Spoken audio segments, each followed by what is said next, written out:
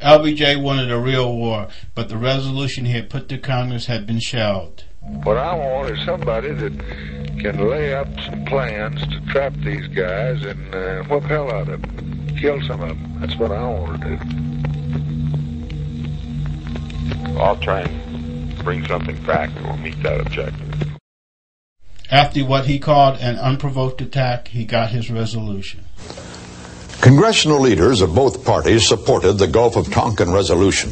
In fact, only 2 members of Congress voted against the resolution, Senators Morse of Oregon and Greening of Alaska. Being in the minority never proves that you're wrong. In fact, history is going to record that Senator Greening and I voted in the interest of the American people this morning when we voted against this resolution. And I'd have the American people remember what this resolution really is. It's a resolution which seeks to give the President of the United States the power to make war without a declaration of war. The Gulf of Tonkin resolution was not a declaration of war. There never was a declaration of war in Vietnam, but it served much the same purpose. The President was given broad powers to wage war. But what the Congress did not know, what the country did not know, is that the second attack in the Gulf of Tonkin may never have happened.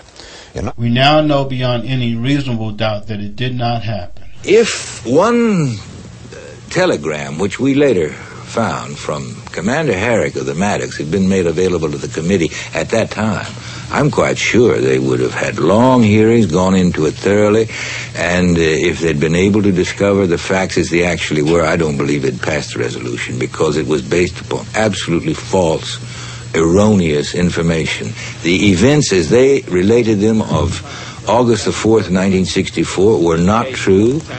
Our ships it was not an unprovoked, deliberate attack. In fact, there was no attack at all. The captains in the Gulf reported what they were ordered to report.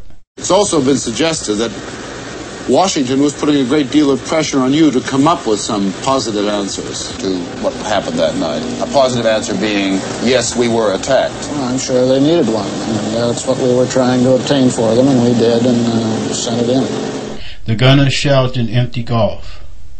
Just above the bridge of the Maddox, where Captain Herrick was, is the main gun director. And inside the director was the sailor who was in charge of firing those powerful 5-inch guns. His job was to open fire once the enemy targets were spotted on radar or sonar. Those are the main methods for detecting targets you can't see directly. The man in charge of the main gun director, August 4th, 1964, was a 4-year veteran. He was also an expert sonar man, Patrick Park. Park is now a businessman in Los Angeles. Tell me, do you think that night, August 4th, in the pitch black